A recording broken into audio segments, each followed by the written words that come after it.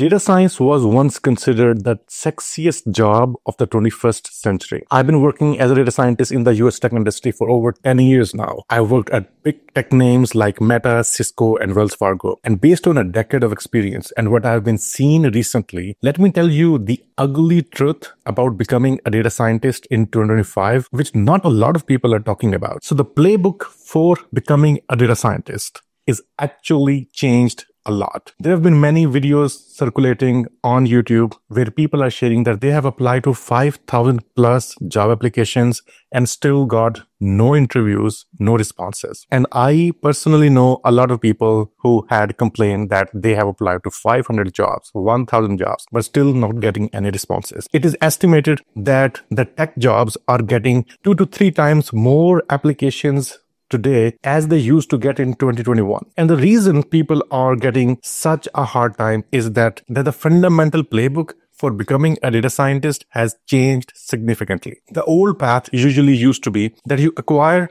some skills. It could be Python, Pandas, SQL, etc. Then you go on Kaggle and then you play around with some data sets there. You build some portfolio projects which you put in your resume, and then you apply for, let's say, about 100 jobs. Usually when you apply for 100 jobs with these, you would get 5 to 6 interviews scheduled, and out of that, you usually get 1 job, and that is all you need. But that old path for becoming a data scientist is not working anymore. And the main reason is, one, there is a lot of competition. So when the hiring managers get hundreds, sometimes thousands of applications for a job, they can be selective in terms of who they want to select. The other thing is that this skills thing, when you learn a little bit of Pandas and SQL and Python, and then when you start applying, most of these technical tasks AI is pretty good at doing. So companies are not necessarily looking for people who are a little bit good in these skills and then can demonstrate using some Kaggle project. They want specialists who can help them solve the actual problem they are trying to solve in the business. So the 2020s playbook was very simple. You get some general data science skills, you build some Kaggle projects, and then you apply everywhere. Now that approach doesn't work now. The modern playbook of 2025 is quite the opposite of it. You develop specialized skills, you build specific niche projects which are actually based on some real world data, and then you have a very targeted outreach to only companies and teams which are relevant to the specific niche based around which you have developed the skills and you have created your project. As I said, if you are applying for a data science job, especially a junior or entry-level position, you are facing a great competition. There are hundreds or even thousands of applicants who are competing against you to get the same job which you are applying for. And this is what I call a great filter, because out of, let's say, if there are 500 applications, only about 5 people will be called for the interview.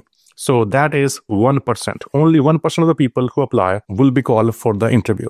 And this is the kind of competition you're facing. And this is a big filter through which you have to penetrate if you want to successfully land a data science job. And the worst part is that each hiring manager or recruiter, they on average spend about 4 to 5 seconds scanning your resume. And you just have that window to impress them enough that they spend more time on your resume, on your projects, and actually invite you for the interview. And since AI can automate a lot of manual tasks like knowing some basic SQL and Pandas and Python and having some knowledge about different frameworks and libraries, hiring managers nowadays are not very much obsessing about the knowledge of those skills, because they know that if a good person comes into the team and even if they have no idea about any other library or framework, they can always look it up. They can always leverage the help of AI and successfully utilize the framework and AI they want to use. So if that is not the problem, then what is the problem? So if having that technical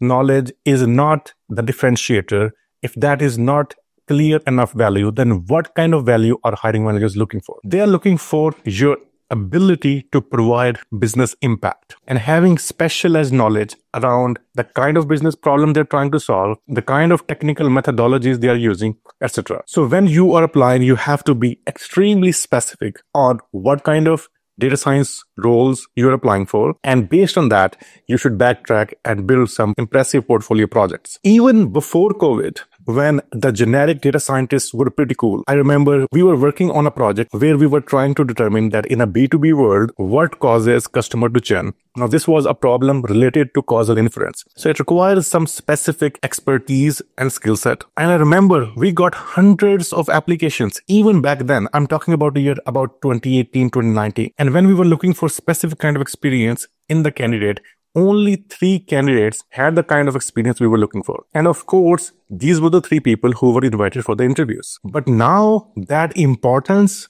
of niching down and getting specific is even more pronounced, because if previously on an average job posting there would be 100 applicants, now there are 1,000. So you just cannot land an interview by being 5 to 10% better than others in terms of how you put in your resume, based on how good your resume looks and what kind of ATS friendly keywords it has. You have to totally stand out from the crowd by telling the hiring managers and the recruiters a story that the specific kind of project you're trying to solve, I am bringing in some experience, if not from the jobs, then from my portfolio projects, which assures them that you can be a good fit for their team. And when you are crafting your resume, you have to look at the signal to noise ratio. A lot of things which you mentioned in your resume could be noise, and you have to make sure that you have the maximum amount of signal in your resume, and it is easy to find, especially in the first glance at within 5 to 7 seconds. So what constitutes noise in a resume? Well, that includes your generic resume bullet points. Like, I know Python and I know pandas and I know this thing and I know that thing, because pretty much all the applicants who are applying for that role at least are claiming to know that skill set. So I don't think that adds a lot of value. Then are your Coursera and your Udemy certifications. Again, I think that's just noise. That is just a filler, because anyone can watch that video at 2x speed and get that certification. So it's pretty much useless. And then you have your Kaggle, Titanic, or Iris datasets, etc. All of that is, I believe, just noise. So what is signal? I think that is your niche specific project. That is the biggest thing. And then your ability to provide business impact. And how do you demonstrate that in your resume? By showing that what was the business significance of whatever technical thing you built. So in this specialization age, the playbook for getting a data science job in 2025 and beyond is this 3-step framework. The first step is that you pick a niche where you would start developing your expertise, and then you would start building your Spike project there. And then based on that, you would also be doing targeted outreach. Now you can pick this domain based on your interest, based on your prior experience, based on any kind of mentor you have available who could guide you from that field, because that person does not have to be a data scientist in that domain. It could be your parent, a friend who's working in banking, retail, e-commerce, healthcare, any field. And then you can start asking them questions so that you could create this Spike project around that. Then you would start doing targeting outreach with that special expertise. A very fascinating statistic to know is that specialist jobs get 40% less applicants. So if the job title, for example, says junior data scientist, it will get a lot more applications. But if it says healthcare data scientist, if it says e-commerce churn data scientist, then it will get very few applications, because there are just a lot of people who are targeting to mass kind of generic jobs. But if you develop your expertise around a specific niche and then start applying for just those jobs, then admittedly, the number of such jobs would be smaller, but there will be lesser applicants, and your odds of standing against the competitors would be much, much better. So one thing which I teach pretty religiously nowadays is to become a T-shaped data scientist. And this is what it looks like. There is this long horizontal bar, and this includes your SQL expertise, your Python expertise, and all other things you need to know to become a data scientist. You should have some depth there, but not a whole lot. And then you pick one thing where you go very, very, very deep into that expertise. And this is your specialization. It could be that you have very good expertise in healthcare domain, and even within healthcare, a specific kind of healthcare problem. It could be that you are a very good NLP expert. It's possible that you become a very good GenAI expert who is excellent at solving text to SQL problems. But whatever your niche is, pick one and then go deep. Because that is pretty much the only way I'm seeing to become a successful data scientist in today's job market and beyond. Now, to quickly demonstrate or give an example of what I'm talking about, there's a person I was mentoring. She was working as a marketing analyst and wanted to become a data scientist. So I was mentoring her with that transition. So before that, she had some Kaggle generic projects and she had applied to hundreds of jobs without getting any responses back. And then we brainstormed together to come up with some niche which was relevant with her prior experience of marketing. And then we settled on creating a portfolio project which was related to customer segmentation and LTV prediction. And she created the outline for that project. We found a very good real but publicly available dataset. And then she created a one-page document around that. And then as a next step, she started sharing that one-page document with different people, with different marketing analytics managers on LinkedIn. And within 3 to 4 weeks, she started getting some interview calls. And a couple of weeks after, she landed her first job as a data scientist. Now, had she stuck with her previous approach of having a generic resume, generic portfolio projects, and just applying to all kind of generic data science jobs, then I'm pretty sure that she would have been struggling to land the job even today. So the two main problems which I'm seeing a lot of aspiring data scientists making is that one, they have this Kaggle man mindset. It used to work. Kaggle is a great place. I've spent a lot of time there, but it used to work that you just go there, you find a data set and that you create some solution out of that. But now when AI is there, where you can just provide some data set and as long as it doesn't have a lot of problems, it can write the code and do the prediction as well as analysis. Now you have to pick a niche and then within that you have to find a messy business problem which is actually real and then you have to solve for it, because problem solving is the new thing which will help you differentiate against the competitors who are just claiming that they know PyTorch and scikit-learn and PySpark, etc. The second thing is that don't become a tool collector. It is very tempting to just go and look at what kind of skill sets are mentioned for different data science jobs and then start learning one after another. And since there are a lot of tools for you to learn, and when you start learning them and when you start practicing them, it's very easy for you to get lost into that endless loop of knowing different tools. Much better approach is that you master the stack which is relevant to your niche. So you pick a niche, for example, even if you want to say that I want to become a sentiment analysis NLP master, then pick that niche and then see what are the tools which are relevant to that niche and then start using them and become an expert at that. So to leave you with some concrete action plan, this is what you can do in the next 7 days. First, find your niche.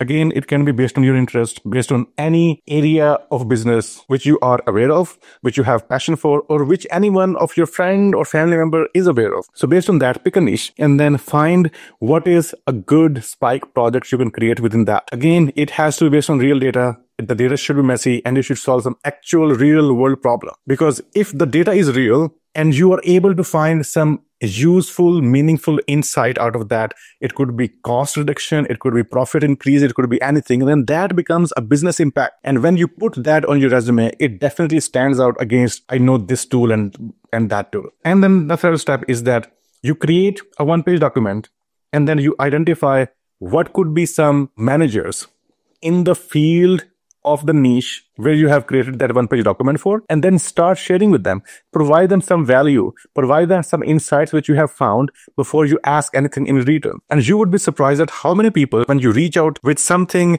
which is inspiring, which is useful, which is concrete, there are a lot of people who are willing to have a conversation with you. And with that kind of networking, you would again learn much more about the niche which you have developed, and based on that maybe you can create some more projects, and the best case scenario would be that you would find out there is a job which you can apply for and you would be a very good fit for that. And if you want a very to the point concrete roadmap document on what you can learn to get started with these portfolio projects, then in the description below you'll find a link to a free roadmap guide. You can just download it and follow along. I hope you like the content of this video. Thank you so much for watching.